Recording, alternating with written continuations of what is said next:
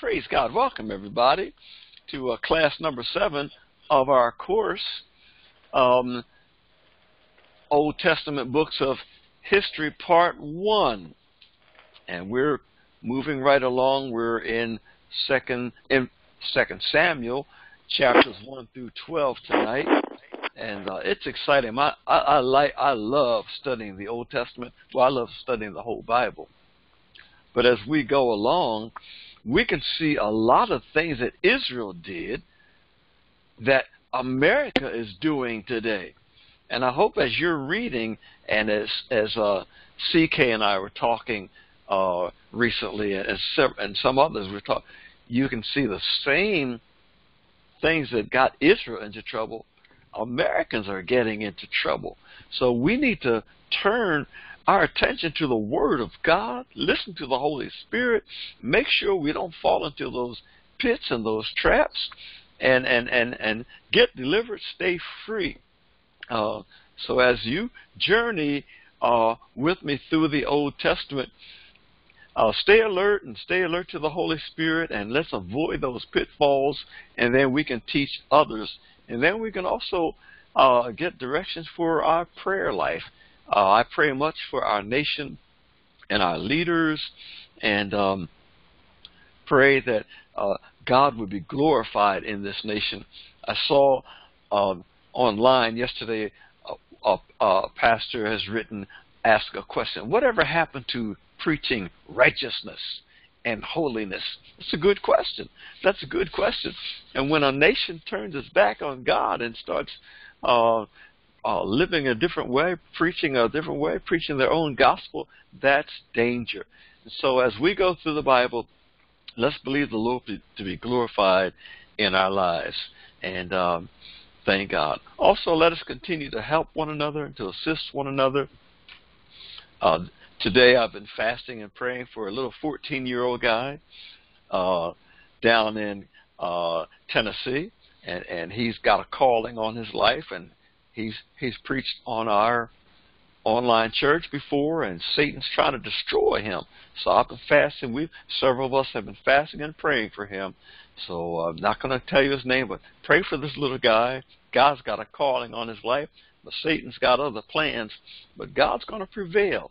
So pray for this young man's deliverance, and that he stays free from sin, and bind the enemy, bind the devil. The devil would love to destroy that household, but God's got a plan for them. Okay. All right.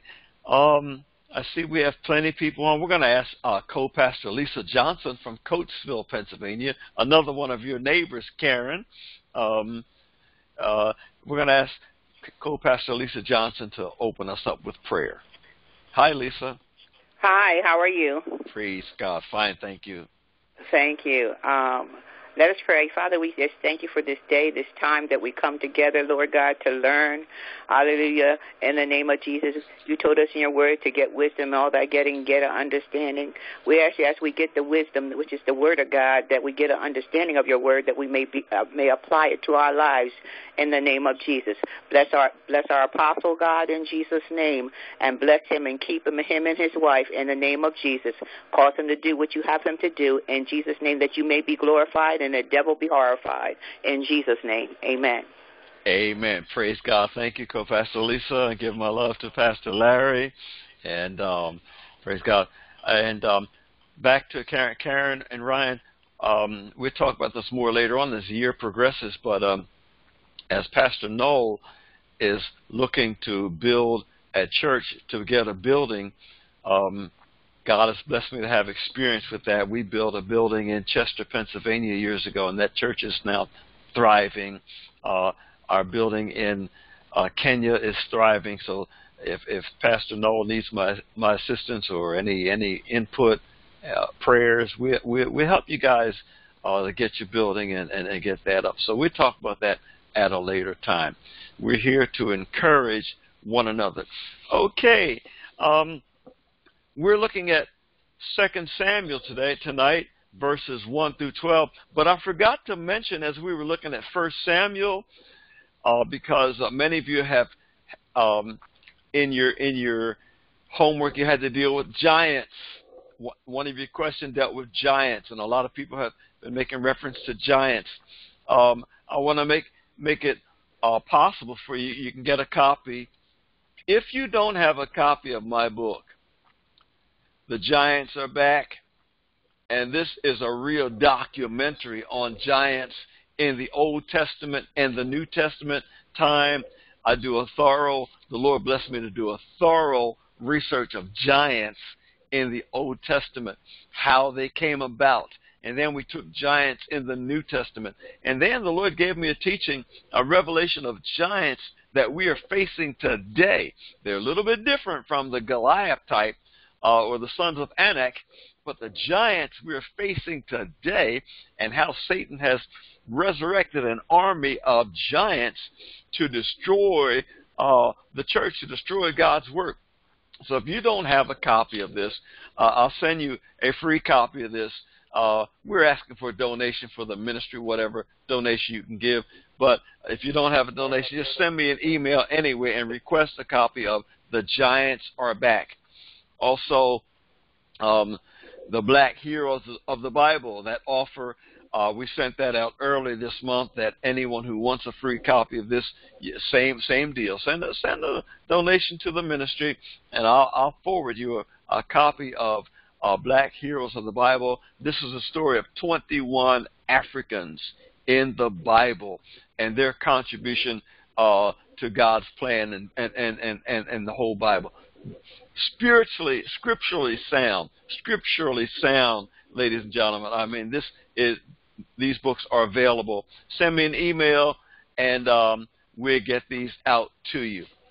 Okay, but I'm not here to sell books tonight or push books. I'm giving these away to you free. We just ask for a donation for the ministry so that the proceeds will help us as we complete the work in the new church in Kenya.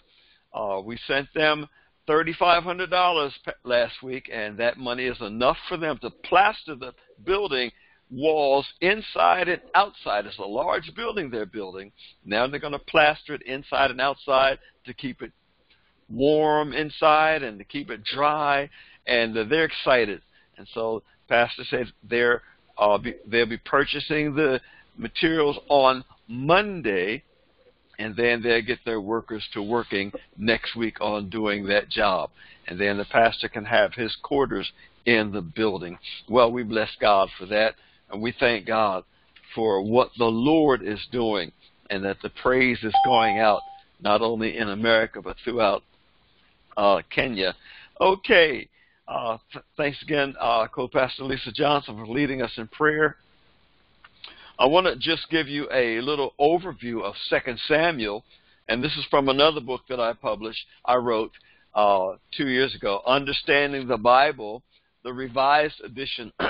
This is the book we've used in our Through the Bible in 1 Year curriculum.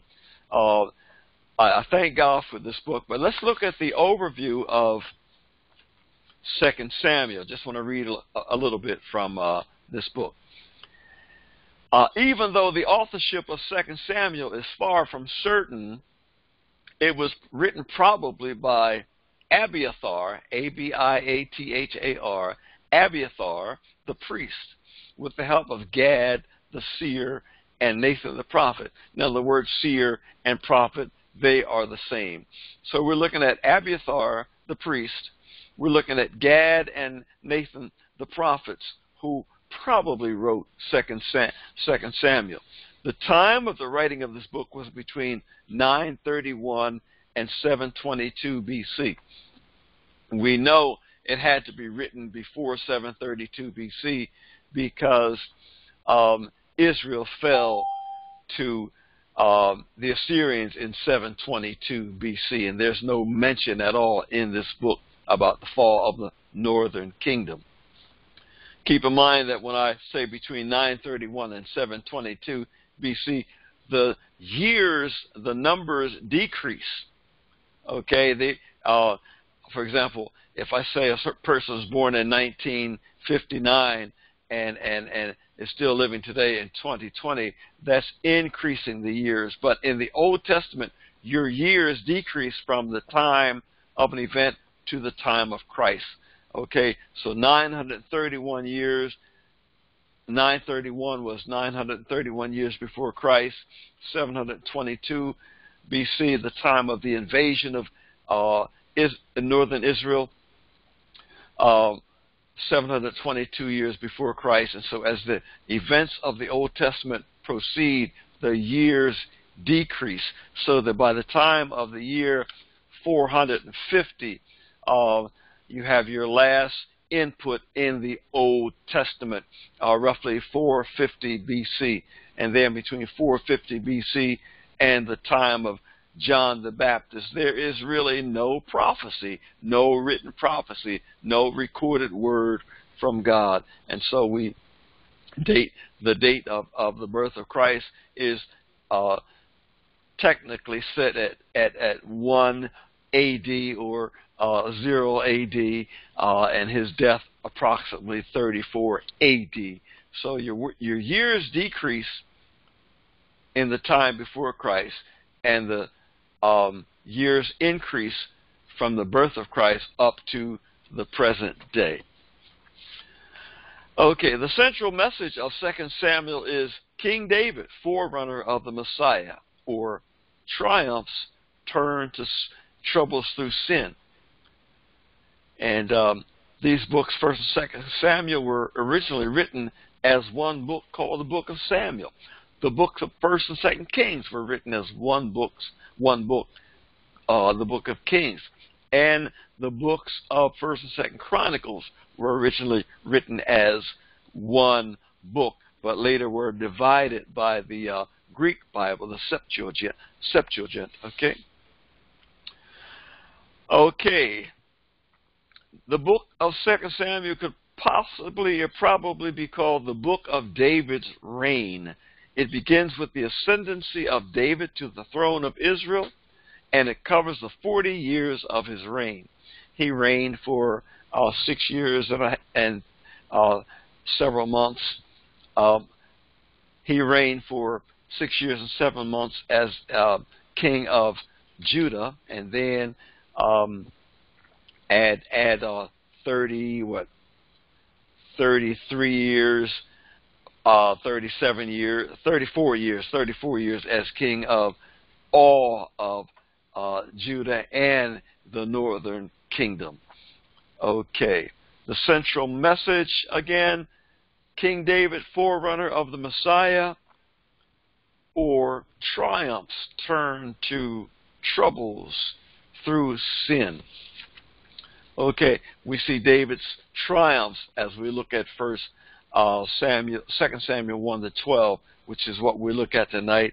We look at his triumphs, and then next week we'll take a look at his triumphs turn into defeat because of his sin. And so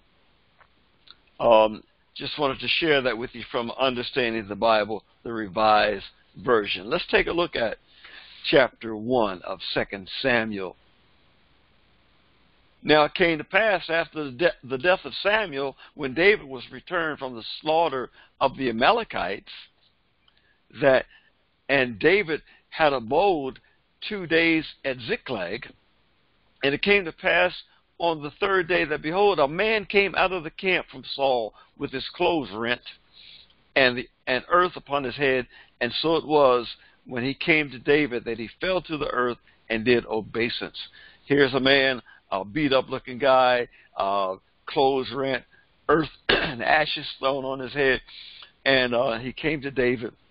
And David said unto him, From whence comest thou? And he said unto him, Out of the camp of Israel am I escaped. And David said unto him, How went the matter? In other words, how did things go with Israel? Saul had gone into war, and remember, the king of the Philistines did not allow David to go into that battle, because David was an ally of that Philistine king, and the princes of Philistia did not trust David.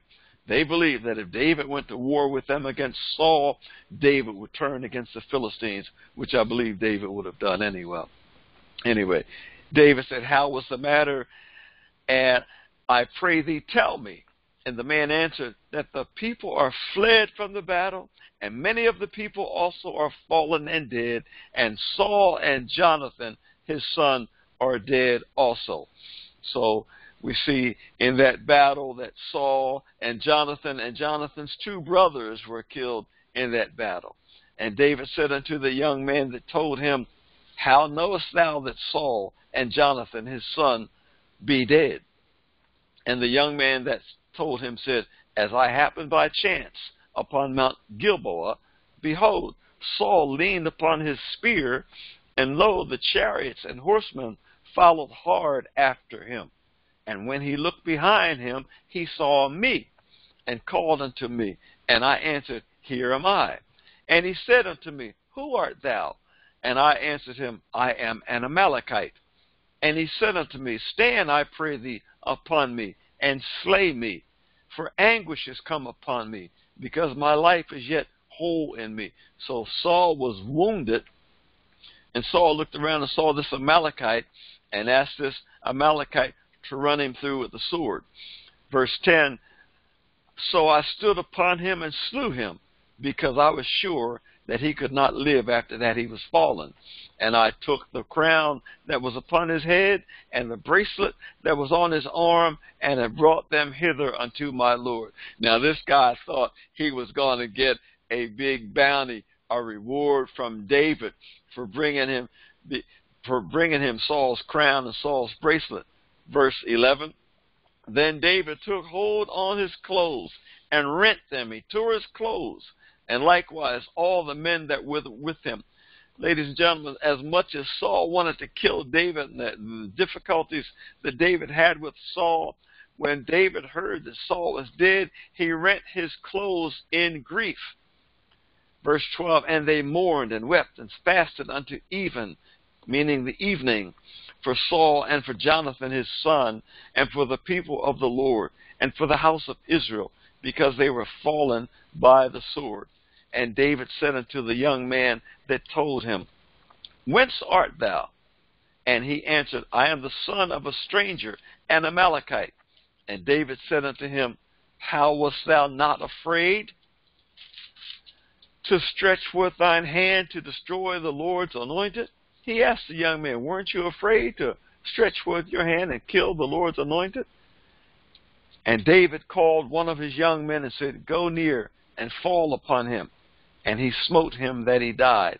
And David did not give the man the reward, the bounty that he expected to get. David had one of his soldiers to kill the guy. Why? And I find this to be a very perplexing passage of Scripture. I say, well, why did David kill the guy? I mean, he was a Amalekite, and Saul asked the man to fall upon him. And but you know, murder is murder.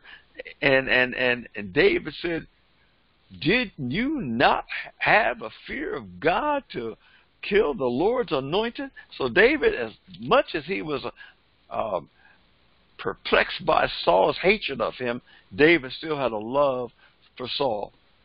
And you have to admire that. And David said unto him, thy blood be upon thy head, for thy mouth has testified against thee, saying, I have slain the Lord's anointed. And David lamented with this lamentation over Saul and over Jonathan, his son. And so the next several verses up through verse 27 are David's lament over Saul and Jonathan and David's sons who were killed in the war. So tonight we're looking at chapter 1, David's lament over Saul and Jonathan. Chapter 2, we're looking at Abner's defeat. Chapter 3, we're looking at how David's kinship grew, Abner's offer, Joab slays Abner, and David's mournings. You see a lot of killing and taking of life in the Old Testament, ladies and gentlemen.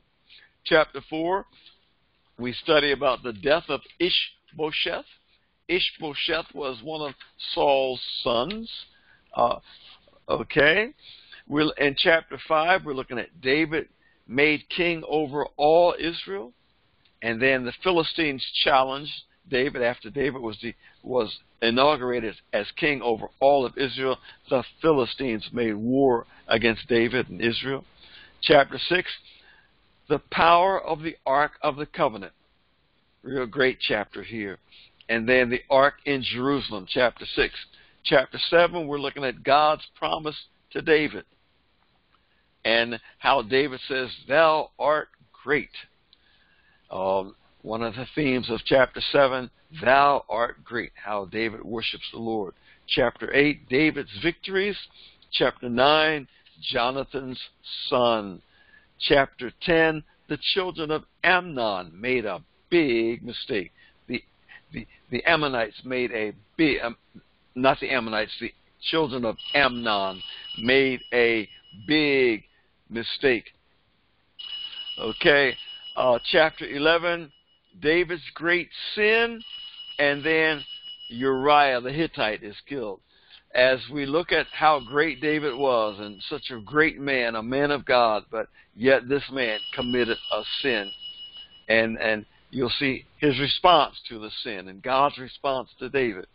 Then chapter 12, if we were talking in the vernacular today, we'd call chapter 12, we would label chapter 12 as, "You the man, David, you the man."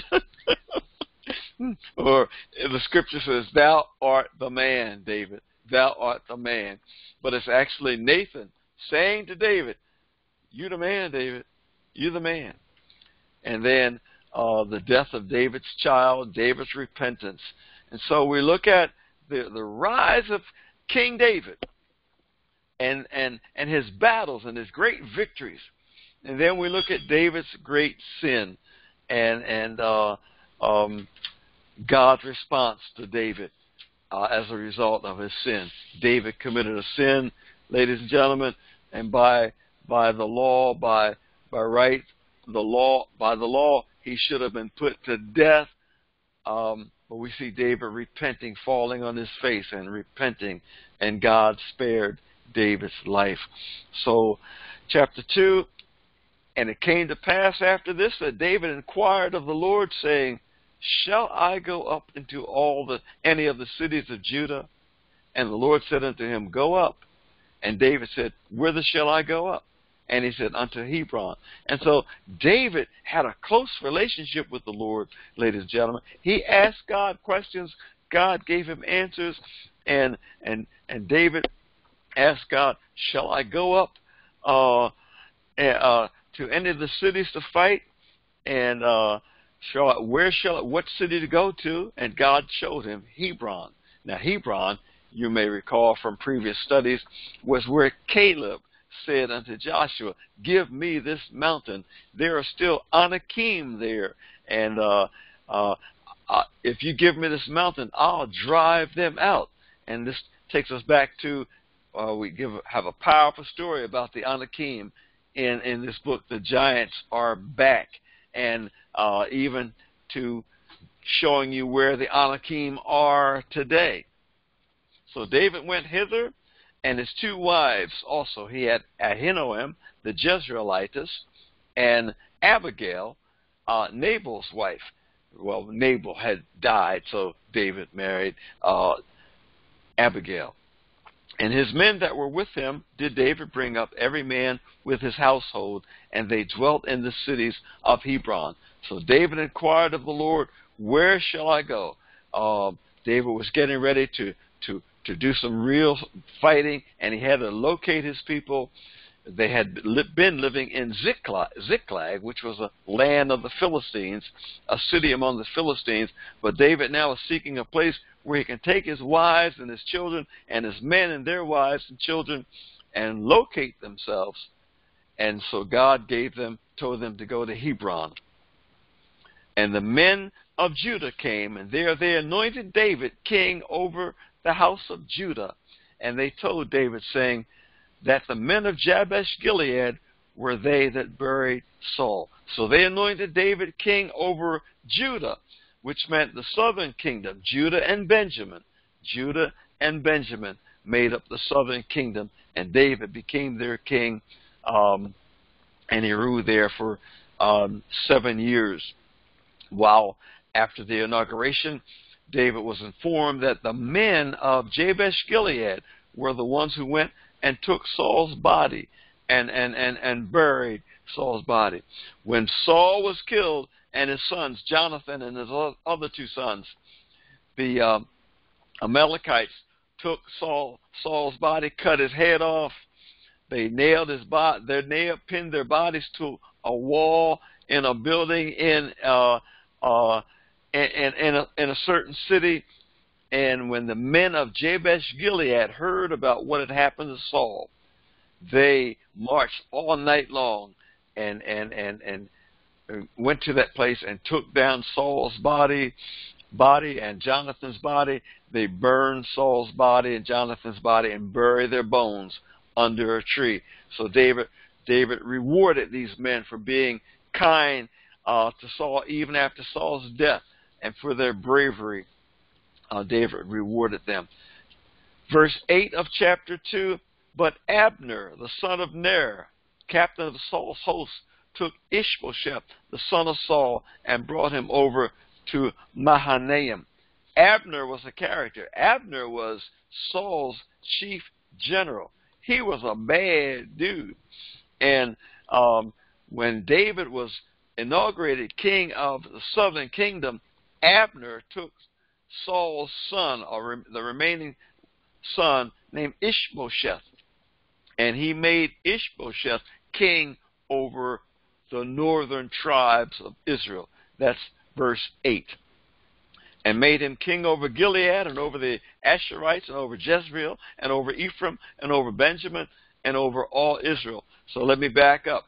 David was not made ruler over Benjamin right away. He was made ruler over Judah. Okay, Ishbosheth was made ruler over Benjamin and the other northern tribes. Okay, verse 12, and Abner the son of Ner and the servants of Ishbosheth the son of Saul went out from Mahanaim to Gibeon. And Joab the son of Zeruiah and the servants of David went out and met together by the pool of Gibeon. Now you have, at this time, 2 main characters. They were generals. Abner had been Saul's general, and Joab was David's general. And so these 2 hated one another, and so they didn't fight each other yet.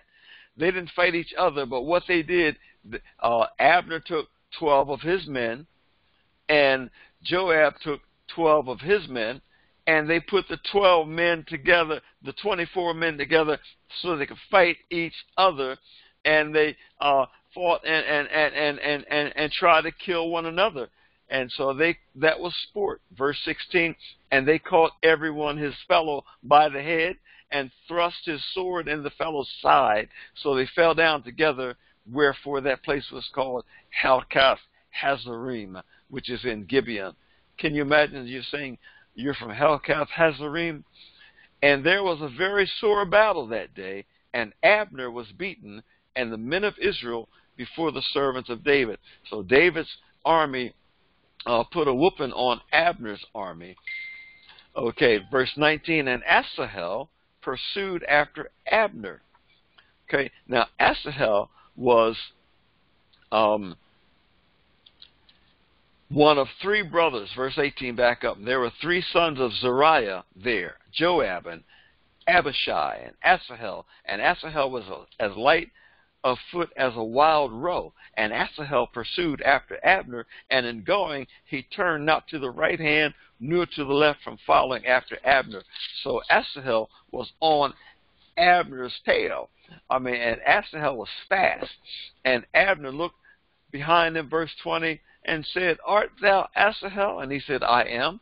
And Abner said to him, Turn thee aside to thy right hand or to thy left, and lay thee hold on one of the young men, and take thee his armor. But Asahel would not turn aside from following of him. Abner tried to get Asahel to follow after someone else and leave him alone. But Asahel had made up his mind he was going to kill Abner. And Abner said, anyway, he refused to turn around. Howbeit, verse 23, he refused to turn aside Wherefore Abner, with the hinder end of his spear, smote him under the 5th rib.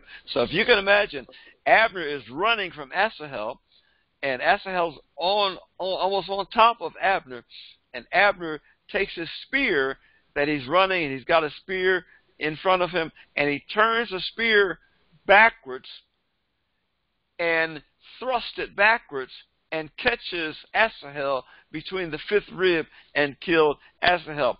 They give you a lot of detail about this because it's important to know about the bitterness, the hatred between Joab, who was David's general, and Abner, Saul's general.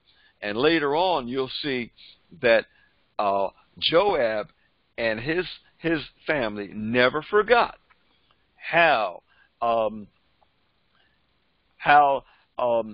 Abner had killed Zeruiah's son Asahel, and that became a real bitter thing, even with David, because David did not like the way Joab killed Abner, even though Abner was David's enemy, but Abner had been the general of Saul, and so David had a relationship. They had a respectful relationship, Abner and David. And so David's general Joab eventually kills Abner, and David has to deal with Joab. So we find some very intriguing things in this study of Scripture. Okay. CK, are you following me in this?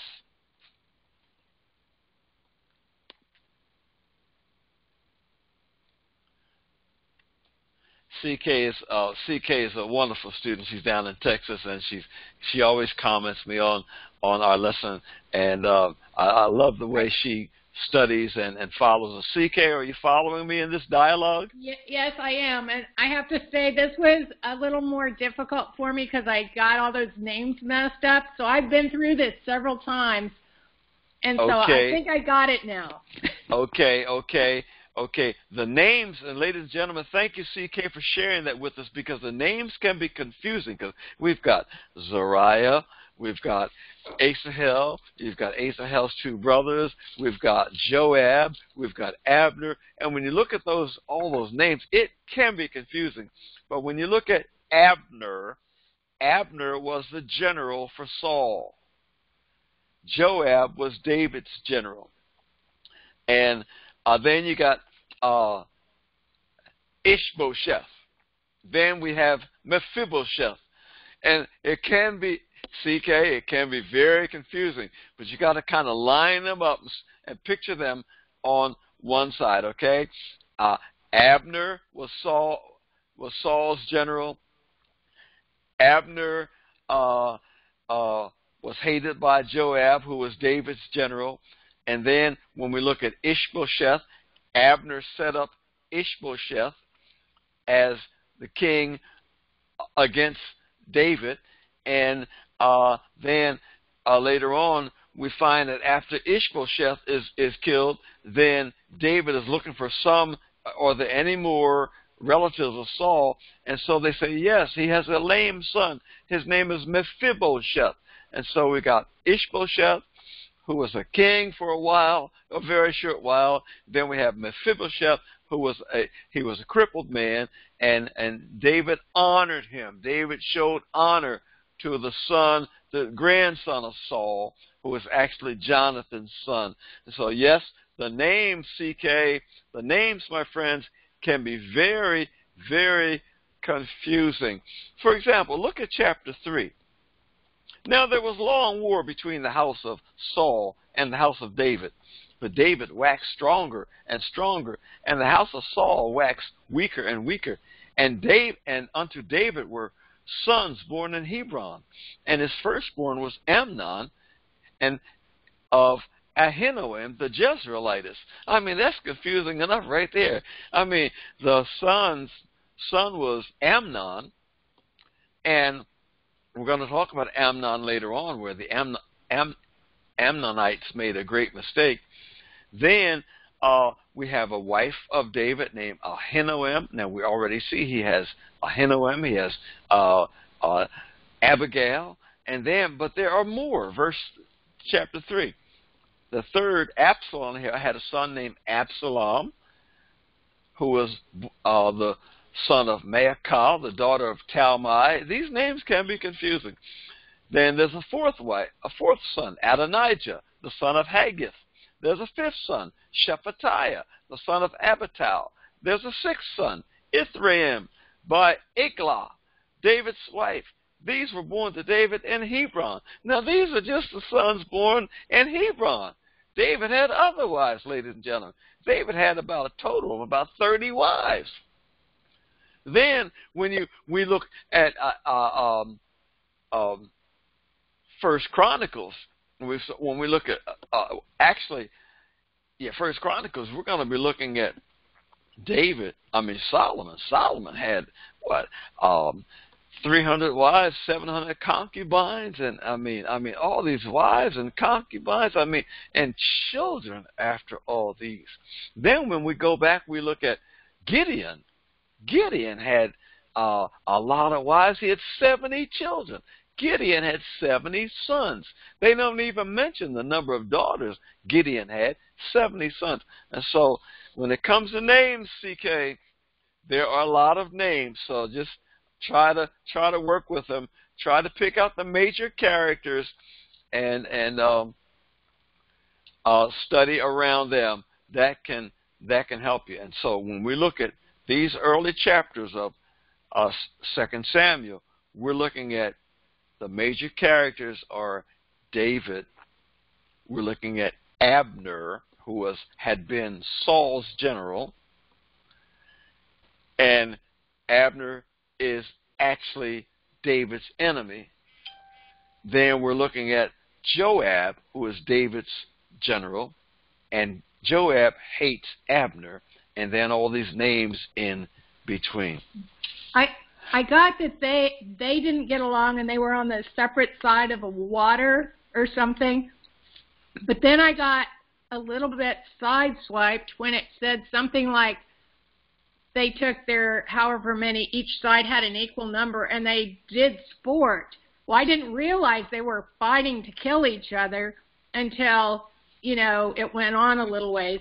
So sometimes the wording is different than our wording today, what the meaning is. Yes, it is. That is why it does not hurt to have a modern translation of the Bible, CK, and students. You might want to get a modern translation of the Bible. I teach from the King James Bible. I study from the King James Bible, but it won't hurt to have a Living Bible or NIV or another version where you can get a more up-to-date interpretation. I love the King James Bible because there's very little that you're going to lose when you study from the King James Bible, but the King James can be rather complicated at times. And so if you can get you another version or other versions, you'll do very well. By the way, I downloaded BibleGateway.com, BibleGateway.com on my computer, and you can go to any passage of Scripture, any verse or any passage, and read it, and then you can go to any translation and look at it. So you have about, on BibleGateway.com, you can get up to 60 different translations of the Bible in various degrees of the English language. And by studying that, you can get a greater understanding of the King James Bible. So I find that to be very helpful. Every now and then I might want to go on BibleGateway.com and see how they handle a certain passage of Scripture, and might be easier. Years ago, when my children were little, I bought each of them a children's living Bible, and I'm looking at my bookshelf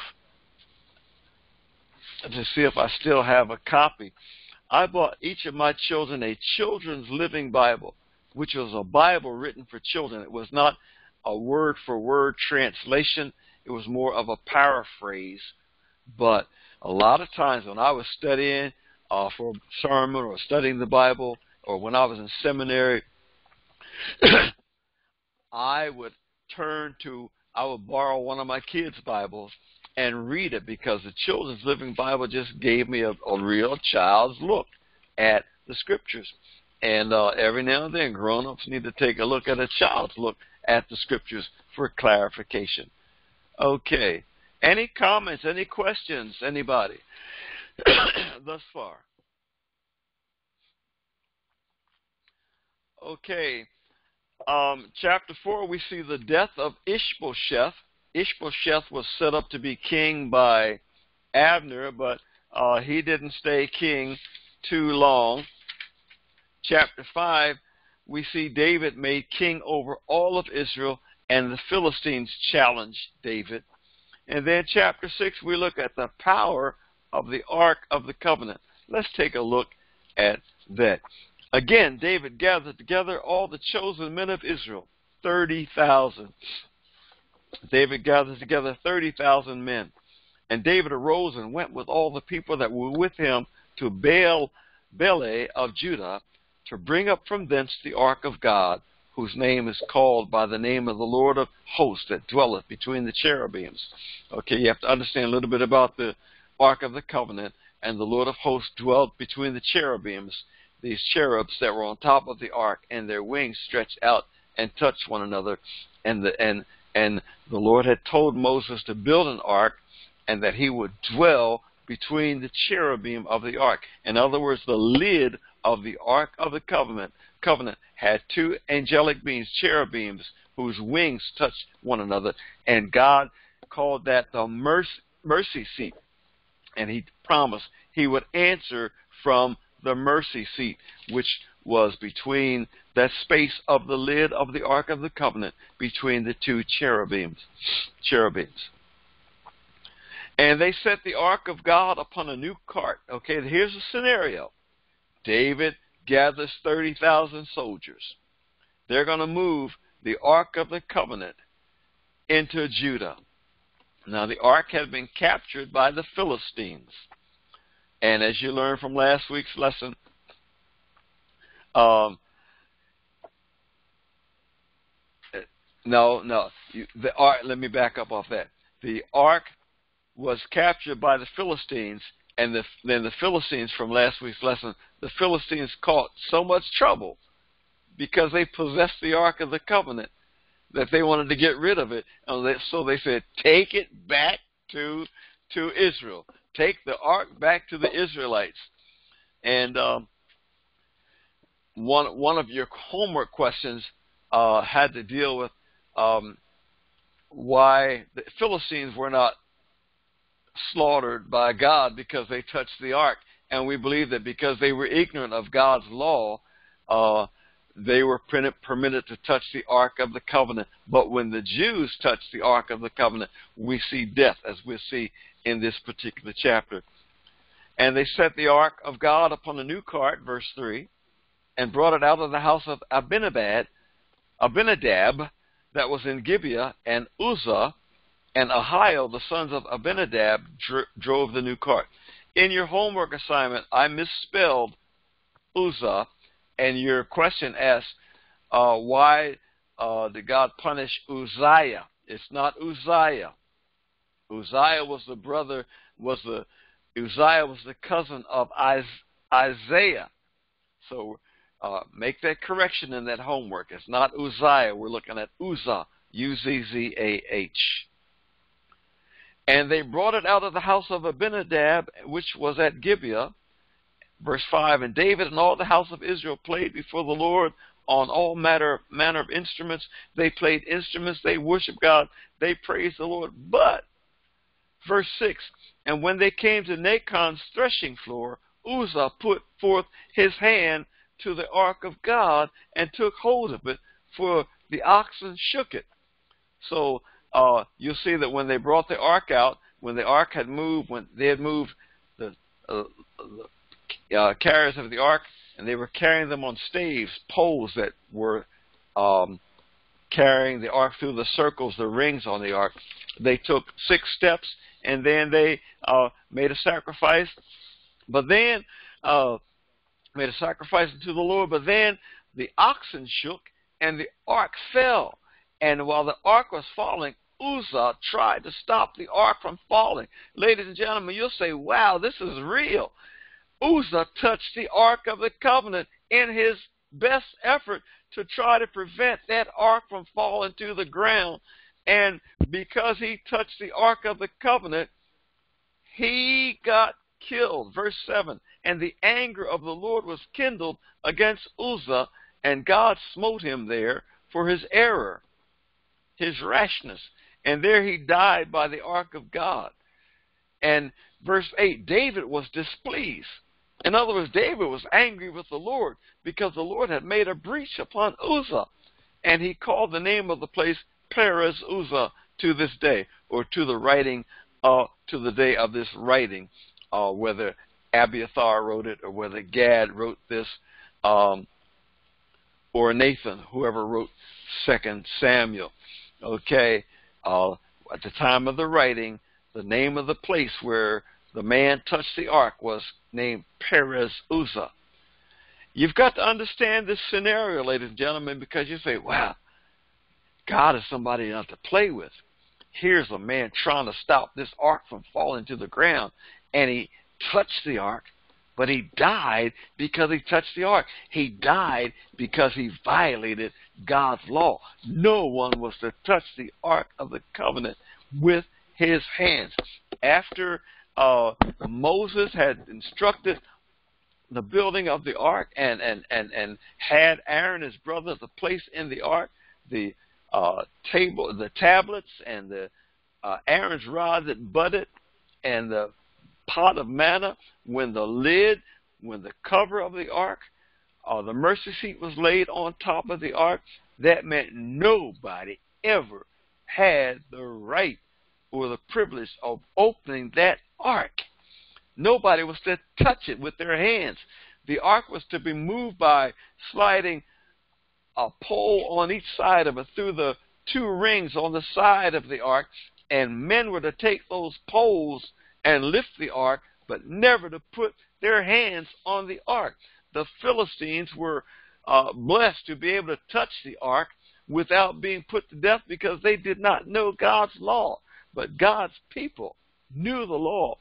And so Uzzah died, ladies and gentlemen. God killed him. He died. And David had a case with God. Verse 8, David was displeased because the Lord had made a breach upon Uzzah. Verse 9, and David was afraid of the Lord that day and said, how shall the ark of the Lord come to me? So David would not remove the ark of the Lord unto him into the city of David, meaning Jerusalem, but David carried it out aside into the house of Obed-Edom the Gittite. So David was displeased, but David was also afraid because he knew that the wrath of God had fallen on Uzzah. And so David said, well, we will not take the ark into Jerusalem this day. And so they lifted the ark on those poles that they had it on and took it to the house of Obed-Edom, a Gittite, who lived nearby. Verse 11, and the ark continued in the house of Obed-Edom, the Gittite, 3 months. And the Lord blessed Obed-Edom and all his household. And it was told King David, saying, the Lord hath blessed the house of Obed-Edom and all that pertaineth unto him because of the ark of God. So David went and brought up the ark of God from the house of Obed-Edom into the city of David with gladness.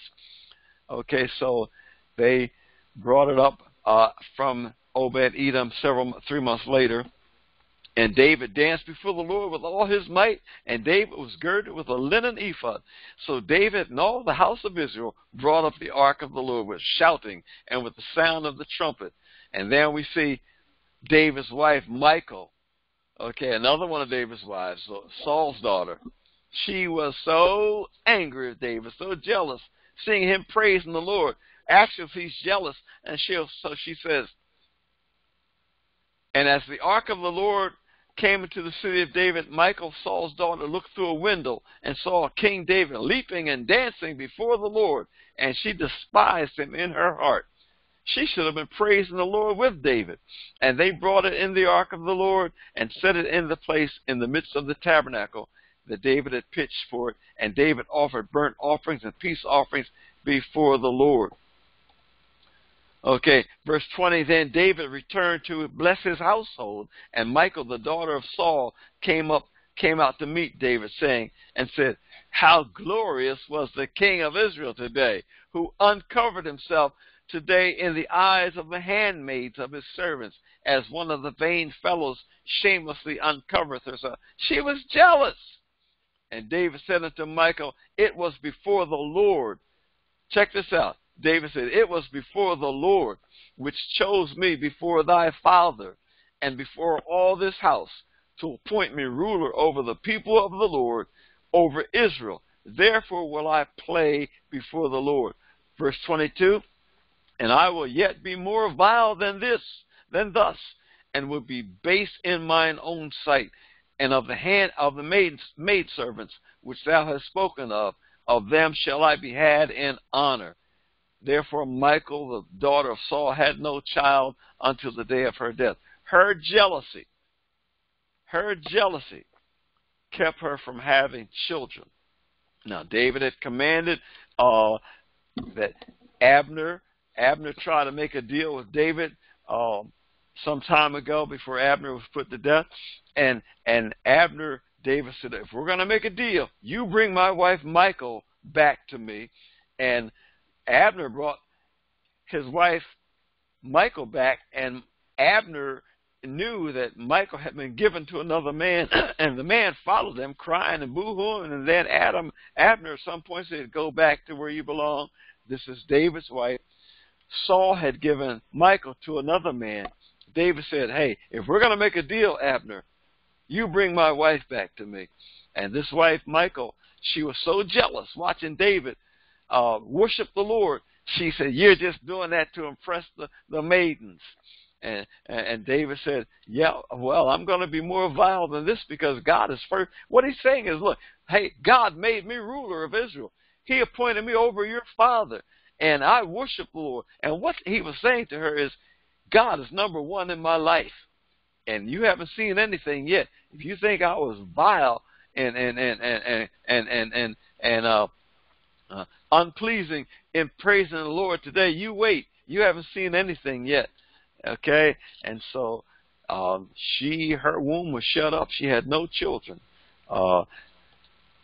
Now, verse 23. Listen to the way this reads, CK, in the King James Version. Verse 23 of chapter 6. Therefore Michal, the daughter of Saul, had no child until the day of her death. Now, if you read this, CK, you'll say, wow, she had a child the day she died. That's the way the King James Bible is written. I mean, the syntax, it's kind of complicated. But no, it does not mean she had a child on the day that she died. It means that from the time that she reprimanded her husband to the time she died, she did not have any children. Okay, God's promise to David. And it came to pass when the king sat in his house, and the Lord had given him rest about from all his enemies. Then that the king said unto Nathan the prophet, see now, I dwell in a house of cedar, but the ark of God dwelleth within curtains. And Nathan said, do what you have to do. And David desired to build a house for the Lord. But God told David, no, you cannot build me a house. God told him, you have shed blood. You've committed killings. You cannot build me a house, but your son will build me a house. And so chapter 7 teaches that, and David accepted that, and David said, thou art great, O Lord. Thou art great, O Lord. Chapter 8 is all about David's victories and all the different kings and people that he smote. And there are a lot of names in there, CK, brothers and sisters, a lot of names. Okay, verse 5 of chapter 8.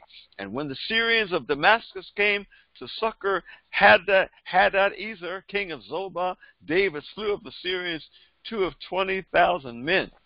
Okay, then when you go on down, verse 9, when Toi, king of Hamath, heard that David had smitten all the hosts of Hadad-ezer, then Toi sent Joram.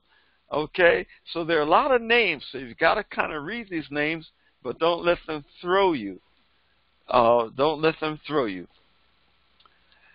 Verse 17, and Zadok, the son of Ahitub, and Ahimelech, the son of Abiathar. Abiathar is the writer of this book.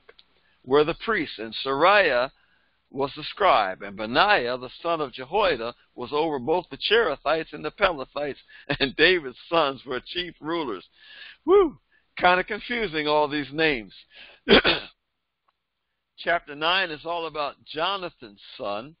They find that Jonathan had a son, and he was crippled when he was younger because his nurse dropped him when they were fleeing from the enemy. The nurse dropped Jonathan's son, Mephibosheth, and Mephibosheth was a cripple all his life.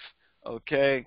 And so David wanted to honor any living relative of King Saul, and he found that Jonathan had a son named Mephibosheth. So David brought Mephibosheth in to live in the palace with David, and he ate at the king's table regularly, and David made sure that Mephibosheth, in fact, Mephibosheth, even though he was crippled, he had a family, he had children, and he had servants, and David made sure they were taken well care of, and Mephibosheth lived royally in David's household for the rest of his life.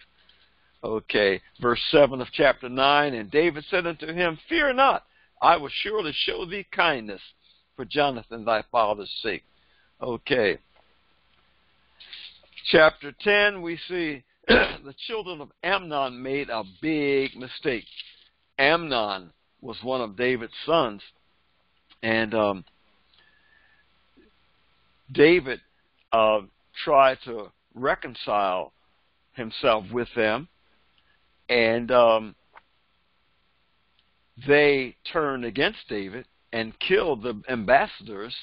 No, they didn't kill the ambassadors. They stripped the ambassadors that David sent, shaved half of their beards and left the other half on their face, cut their clothes off up above the buttocks, so they had to run semi-naked back home, and their beards half cut. And they shamed these men, and David had to go and slaughter these people with his army. Chapter 11, read chapter 11. We've read this many times in our Bible studies about David and Bathsheba. And it starts off with, it came to pass that after the year was expired, at the time when kings go forth to battle, that David sent Joab and his servants with him and all Israel, and they destroyed the children of Ammon, not Amnon, Ammon, and besieged Rabbah, but David tarried still at Jerusalem. Ladies and gentlemen, it was a time when the kings made war with one another. Must have been the spring of the year, and where kings went out and led their armies into battle. But David said he was tired, he wasn't going, and he sent General Joab into the battle. And David decided he would stay at home and let his army battle for him. And that was all right. He could delegate that authority, but verse 2, and it came to pass in an eventide, at evening, that David arose from off his bed and walked upon the roof of the king's house. He was restless, so he took a walk on the roof of his house. And from the roof he saw a woman washing herself. And the woman was very beautiful to look on. And the rest of the story describes David's downfall, his sin. He sent a messenger find out who this woman was, and next thing you know, he brought her to his house. And now he already had a lot of wives there, but he saw this woman, and he had to have her, and her name was Bathsheba. and she was the wife of Uriah the Hittite. And Uriah happened to be a soldier in David's army out there fighting with Joab and the army against the enemy. And so David brought her there, and they engaged in sex, and later on she sent David a message. She was pregnant. And then David tried to scheme, ladies and gentlemen. He tried to scheme. David, the great man of God. And the Bible says all have sinned and come short of the glory of God. And you see this great man of God scheming, and the devil gave him a scheme. And David, when he discovered she was married to Uriah the Hittite, David sent for Uriah to bring him home from the battlefield real quickly. David wanted to do that timing thing, ladies and gentlemen. And David's whole thing was, if I can get Uriah to sleep with his wife, then by the time this child is born, Uriah will think it was his child, if I timed this thing right. And he brought Uriah back from the battlefield and encouraged him to go and spend some time with his wife. Uriah slept outside of David's palace with the rest of David's servants. When David found out that Uriah did not go home with his wife, he was angry. David next tried to get the man drunk. The man, even drunk, he wouldn't go to see his wife because he said, hey, I'm not going to go and sleep with my wife. The Joab and the army of Israel is out sleeping in the battlefield, and why should I go and sleep with my wife when my comrades are sleeping on the battlefield? And Uriah would not go and spend any time with his wife. So, boom, there goes David's scheme. He had a great plan, ladies and gentlemen. I mean, he had that plan down to the T. Only thing, Uriah didn't go home and sleep with his wife. And so David stuck with, he's got a pregnancy on his hand, and he's caused another man's wife to be pregnant, and he can't scheme his way out of it. And so David writes a note, ladies and gentlemen. He writes a letter to Joab and says, and sends that letter with Uriah, and Uriah carries his own death sentence back to the battlefield. And the letter, in essence, said, put Uriah in the thick of the battle and withdraw all the soldiers from him and make sure he is killed in battle. And that's the way it panned out. And David thought he was clean. Ladies and gentlemen, we can't hide our sins. Sin will find us out. We can't cover our sins. There's only one way that covers sins, and that's through the blood of Jesus. And Jesus takes away our sins, but repentance must come. Repentance must come. There are a lot of people going around trying to cover the sins, hiding their sins, but God was not pleased, and so God sent Nathan the prophet. Nathan the prophet went to visit David, and Nathan told David about this man who had all this cattle and oxen and sheep, and a visitor came, and instead of taking one of his own sheep and killing that and preparing a meal, he took the sheep that belonged to this poor neighbor who only had one sheep, the family pet, and killed him. And David said, who is that man? That man, whoever did that ought to be put to death. And that's when Nathan said to David, you the man, David. You the man. You are the man. You're the one, David. And David's eyes were open, and David realized he couldn't hide his sin, and he repented. He put sackcloth and ashes on and went into a fast and fasted and prayed and repented and groaned unto the Lord, cried unto the Lord. And then when he received the message from his servants that the child that he had fathered through Bathsheba was dead, David washed himself up, put on clothing, and declared an end to the fast and began worshiping the Lord again, because David knew that God was going to kill him, because David had broken God's law. But God spared David because David repented. Later on, ladies and gentlemen, you'll see God saying in his word, David is a man after my own heart. And when you really want to take a look at David's heart and what was going on the inside of him at this time, read Psalm 51. Psalm 51 is all about David's internal internalization of his sin against God and his sin against Uriah the Hittite, and causing the death of Uriah, and eventually causing the death of the child that was in that Bathsheba gave unto him. David repented, and then in Psalm 51 he says, against thee only have I sinned, O God. And then he said, wash me with hyssop. Wash me. And David repented, and God forgave him of his sins. Ladies and gentlemen, this was years, about 1,000 years before Jesus Christ died on the cross. And there's no sin that God will not forgive us of if we repent.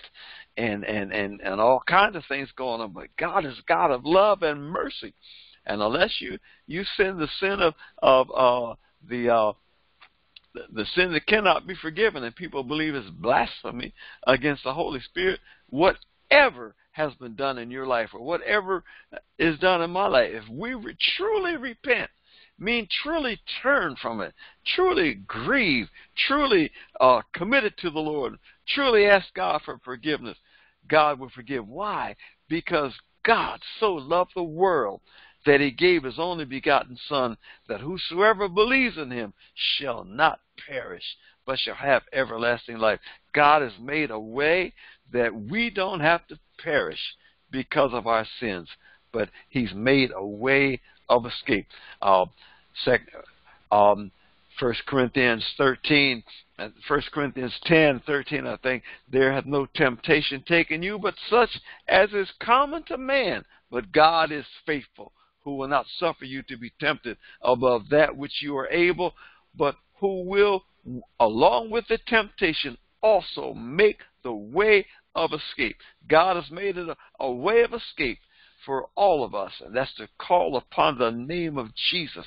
And if you're not saved, get saved. You can be saved tonight. Receive Jesus Christ as Savior and Lord, and God will remove all of your iniquities. The Bible says, as far as the east is from the west, so far has he removed our iniquities from us. And if you are saved, and if you sin, if you backslide, be quick to repent. Be quick to repent. Don't try to gloss over it. Don't try to cover it up. No, be like David.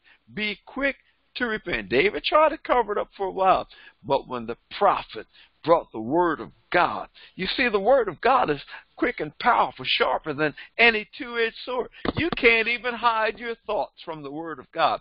The word of God divides the soul and the spirit, the bone and the marrow, and is a discerner of the thoughts and intents of the heart. So when Nathan gave David the word that came from the Lord, David repented, and then God told Nathan that to tell David, I will not kill you. You will not die. Ladies and gentlemen, we serve a merciful, loving God. Walk with him. Don't let anything separate you from the love of God. And I like what David told Michal, his wife. I love the Lord. He's first in my life. Yes, I'm going to dance before the Lord. And even if you don't like it, I'm going to dance before the Lord. And you know what? You haven't seen anything yet. You haven't seen anything yet. I've got a lot of praise for the Lord. And ladies and gentlemen, when you look at that, I've got praise inside of me. Karen, you got praise inside of you. Krista, you got praise inside of you. Brian, you got praise inside of you. Ryan, you got praise inside of you. And Lisa, CK, you've got praise inside. Jackie, you've got praise inside of you that nobody has seen. I mean, just worship the Lord. Just praise him. And what a mighty God we serve. What a mighty God we serve. I'm trying to stop teaching. I'm trying. What a mighty God we serve. Angels bow before him. Heaven and earth adore him. What a mighty God we serve. We will end here. Praise God. And those of you who were not able to come on live with us, I hope this recording has been a blessing to you. I thank those of you who have been on live with us. We're going to end the recording, and then we will entertain any questions that anyone may have. God bless you, and please feel free to call me or email me and get in touch with me if you have any questions. By the way, the Giants are back. You can get a free copy of this, or the Black Heroes of the Bible. We're celebrating Black History Month. Just send me a message, and I'll get these out to you. God bless you.